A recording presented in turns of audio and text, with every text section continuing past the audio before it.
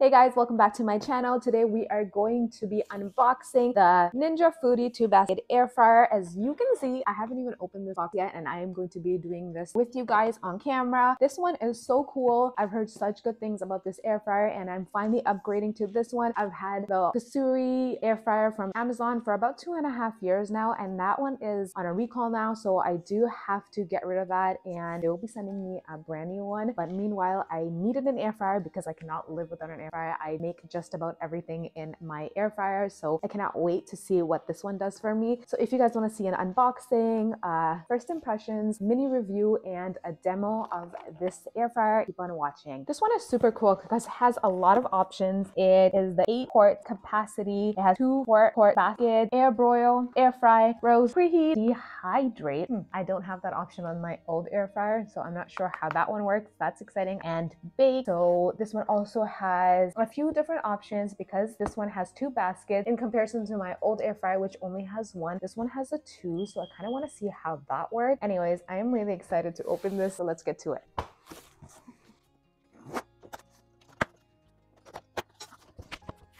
Okay, so as soon as I open the box, there is, I believe, the instruction manual in here. Let's see what it has.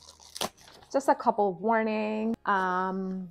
Then it has the Kickstarter recipes. I can already see that it has the French fries, which I feel like pretty much everyone makes in the air fryer. Same thing in French, because I'm in Canada, so we get both English and French. And then we have a quick start guide, which just basically shows you how to use the air fryer. Plus it has a couple of different recipes. I don't know about you guys and if anybody actually uses these recipes. I know some people do. I have not. I don't think I've even used a single recipe from my old air fryer. And unlike most people, I like to try to figure things out on my own. Even though there is an instruction manual, there's an owner's guide right here. I do keep everything just in case I want to return it or there is a missing piece or anything like that. So I end up keeping these.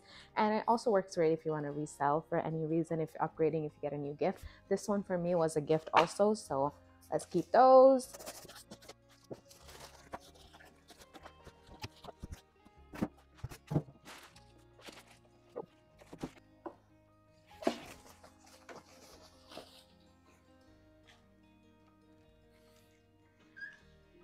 Oh wow, this looks really nice. All right, this is what the air fryer looks like. Very sleek and modern design, looks very nice. And this one is the first basket. It is labeled number 1, and then the second basket here, which is labeled number 2. I believe they can only go in the slot that they're meant for. They can't go in just any slot. So number 1 will go here and number 2 will go here. They also have some instructions and stuff on the side for whatever you are cooking. Right here as well. We'll do a close-up of that. And then this is a display screen right here. I'll plug that in. But for now, it says air broil, air fry, roast, preheat, dehydrate, bake. And then we have a smart finish option and a match cook option.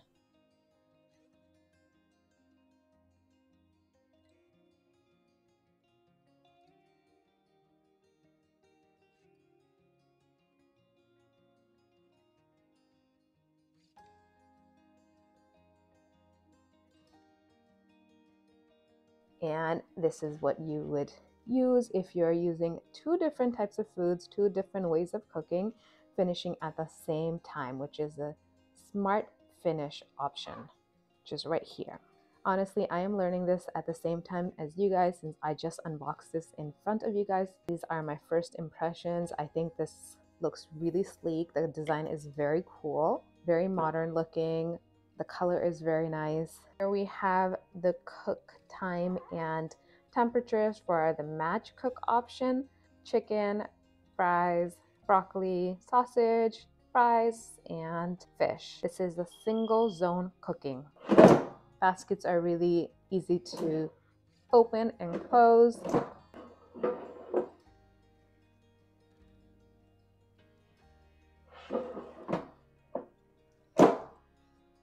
Okay, so I just plugged it in. Let's turn it on for the first time together.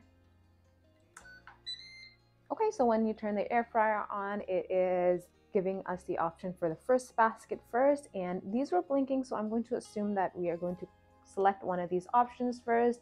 Once again, it has the option to air broil, air fry, roast, preheat, dehydrate, and bake. I am going to select air fry because that is why I bought this air fryer, and that is the function that I am probably going to use the most. Once we do that, it is giving us the option for temperature, and the temperature settings are right here. Let's see how low this one goes. Okay, it goes down to 300 Fahrenheit, and let's see how high it goes. And the highest setting is 400 Fahrenheit. And once we select the setting, I believe if we're using one basket, we can just hit start, which is the play button right here. And it has started for us.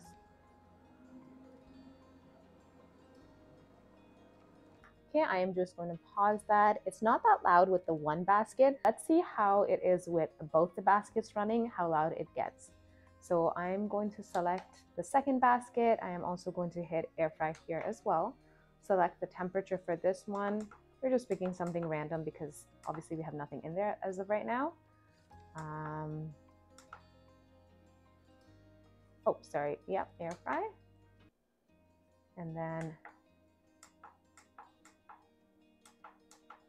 there we go.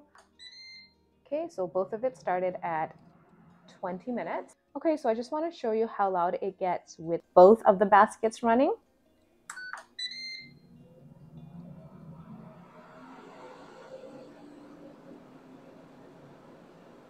So honestly, not too bad. Still very quiet. Probably the same as my old air fryer, even with two baskets. So far so good. Let's get to cooking. I just want to go over the different settings that this one has. This one has the air broil, which is add the crispy finishing touches to a meal or melt toppings to create the perfect finish. And then we have the air fry option, which the manual says is to use this function to give your food crispiness and crunch with little to no oil. Then we have the roast option, which is use the unit as a roaster oven for tender meats and more. You can also reheat your food here, warm up your leftovers with a crispy result. I love reheating pizza in air fryers because they turn out so good. Instead of using the microwave, if you use the air fryer to warm up your pizza, it does not get soggy and it still gives you that perfect crust. And then we have the dehydrate option, which I have never used. I don't even know how to work this option. My old air fryer didn't have this option, so I'm kind of curious to see what this one does. It says dehydrate meat, fruits, and vegetables for a healthy snack. This one's really interesting. I might try this. If you guys want me to try this and do a review on it, let me know in the comment section down below and I will do that. And then it also has the bake option, create decadent baked treats and desserts. The options that it has over here is the smart finish setting is automatically syncs the cooking time to ensure both zones finish at the same time, even if they are different cooking times. So for example, if you're making maybe chicken wings and fries, and the chicken wings are going to take 40 minutes as the fries are going to take 20, the air fryer will start cooking the chicken wings first, and then at 20 minutes, when it has 20 minutes left, it will start cooking the fries, so they both finish at the same time. And I love that option because that way you have both things at the same time instead of the fries being done. I don't know about you guys, in my house, if something is done before, it gets eaten first, and then we have the second thing, which usually gets left over. So this is perfect for my family, that function. And then we have the match cook button option, which automatically matches zone 2 settings to those of zone 1 to cook a larger amount of the same food or cook different foods using the same function, temperature, and time. Interesting. That's just a quick overview of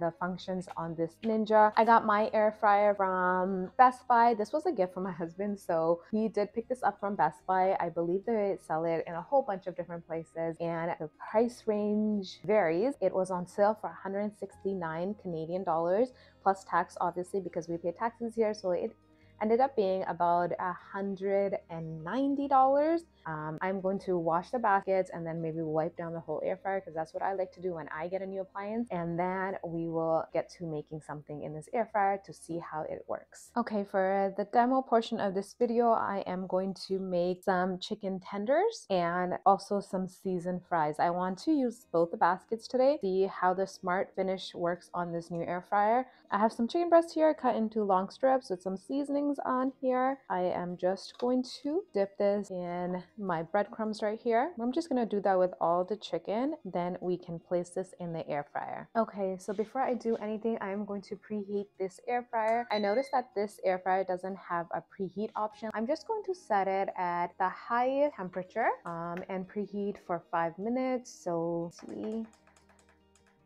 I'm going to preheat both the baskets because I am using both the baskets today. And this part is very important, I believe, for an air fryer. Always preheat your air fryer. Then we'll do the second basket. Just hit number 2, air fry again. First thing, select the temperature. And that's the highest temperature it goes to. Then we'll select the time, 5 minutes, and start.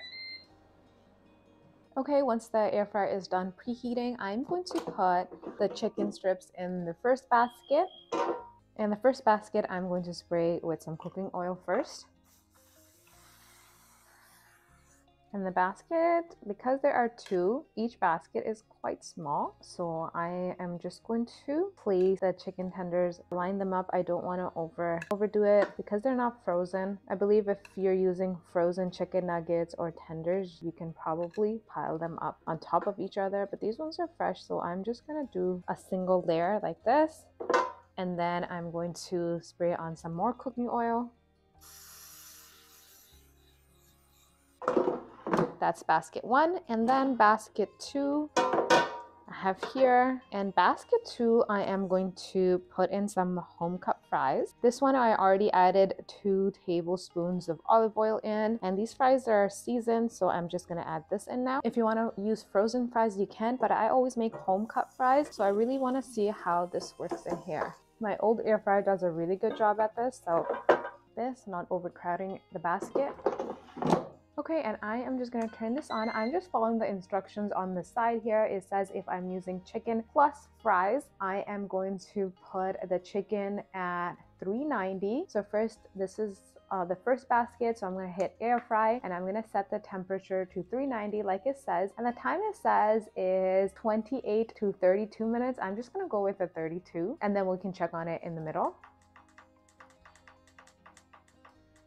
It's going to take some trial and error with this air fryer since it's brand new and I'm not sure how the temperature settings are going to work on here. And then once that's done, I'm going to hit basket number 2, air fry again, and I have the fries in there and it says the fries are going to take about the same 28 to 32 minutes. For the fries, I'm going to turn it up to 400, and then the time, just for the purpose of this video, I want to test out the smart finish function, so I'm not going to set it for the same time. I'm going to do maybe for the fries a little less. Let's see about 28 minutes. And then let's start and see how this goes. I might have to hit this first. Okay, and then we can press start. So as you can see, it's holding the fries off until it is at the 28 minute mark with the chicken, and then the fries will start cooking. Okay, so it's almost at the 28 minute mark. So let's see if it just turns on by itself. Oh, and there you go. Okay, so I'm here halfway through. I just want to check on the chicken and the fries. So one thing I noticed is that I need to pause before I pull the basket out because it doesn't automatically stop like my old air fryer. So just keep that in mind that you do need to hit the pause button when you need to check on your food in between. Otherwise, it just keeps running. But you can pull the basket out. So I don't know how safe that is. But I did check on the chicken earlier and I noticed the temperature that I set it to, which it said 390. Maybe I should have just checked the manual instead to see if there were any cooking instructions for chicken tenders, but I just went with this over here and I noticed the temperature was too high, so I did turn it down to 350 for the tenders, and this is halfway through and this is what they look like. I am going to flip them now. Like I said, it's going to be a little bit of a trial and error with a new air fryer just because the temperature settings are sometimes off in comparison to what I have been using. The temperature settings are slightly different and I'm honestly used to my old air fryer, so this is going to be a learning curve for me. So I'm just going to flip these chicken tenders and then pop them back in, and then we'll check on the fries. Spray it again with some cooking oil. There we go. Let's put that back in and then let's take a look at the fries. Okay, so they do look like they're cooking. Ooh, they might actually be almost done. Okay. Let's pop them in so we can get them a little bit crispy. And then we'll check on these in a few minutes. We have about 15 minutes left on both things, so let's check on it. And I'm not sure if it's going to need the full 15 minutes, but we'll see. Okay, so I did check on the chicken again, and once again I noticed even at 350 it was burning a little, so I turned it down to 325, and I think I'm just going to take this out now. As you can see, the temperature was too high at 390, and then once again when I turned it down at 350, I think that was still a little too high, so I think 320, around 320 would have been really good. So we'll try another batch of these, but these are done, so I'm just going to take these out. Let's check on the fries. The fries still have 9 minutes and 25 seconds left on them, and even the fries look pretty done to me. Okay, I'm going to let them go for a little bit longer so they can get a little crispy. And even though I added oil in them already, I'm just going to hit it with a little more oil. And let's see if that helps with it getting even more crispy. Okay, so I just got to figure out how to turn the first one off now that I'm not using the first basket anymore. Let's see if I can just hit that and then stop. Nope. That just played it again. I ended up just putting it to 0. Let's see if that works. Okay, so that's just done.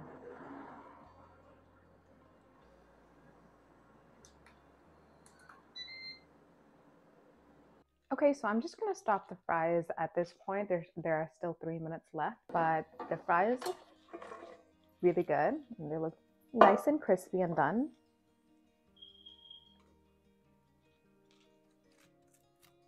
I don't know if you can hear that, but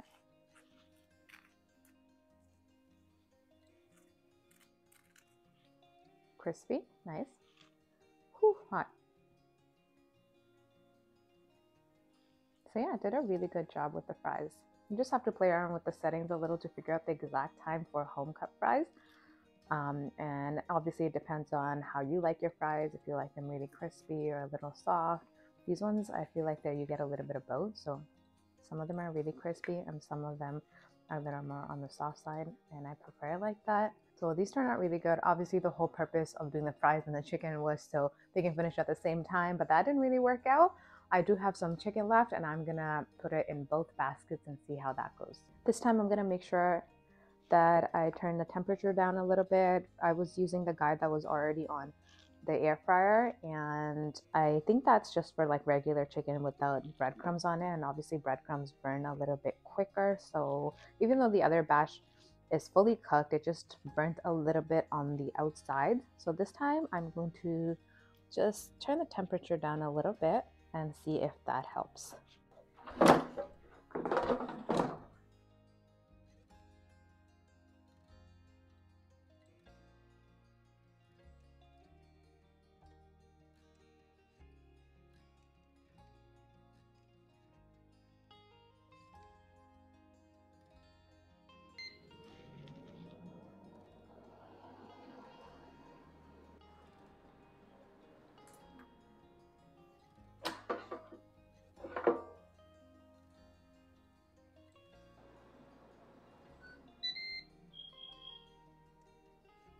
Alright, so these chicken tenders are done and they definitely look a lot better than the first batch. I cooked these ones at 315 for about 30 minutes. I did flip them halfway through and then spray them with a little bit more oil, and they look pretty good. Just gonna grab one here, very crispy on the outside. So I think it did a really good job. The only thing I noticed about this air fryer in comparison to my old air fryer is that it didn't beep halfway through. My old air fryer would beep halfway through so I can give the basket a good shake or spray it with a little more oil or flip whatever's in there. And this one doesn't have that function, which is a little disappointing, but I did have to keep in mind to come back halfway through and do all of that. And let's take a look at how it cut. Whew. Just want to get into the chicken. Here we go. Yeah, that looks pretty good. That's it for this video, guys. Thank you so much for watching. I hope you enjoyed the unboxing and a mini demo of this Ninja Foodi air fryer. I think I'm gonna need a little more time to play around with the settings and maybe try out a couple new recipes, and I might post another review of this in the coming months, so stay tuned for that, and make sure you guys are subscribed so you don't miss that. And if you guys like this video, make sure you guys give it a big thumbs up. I would really appreciate it. And until next time, thank you for watching.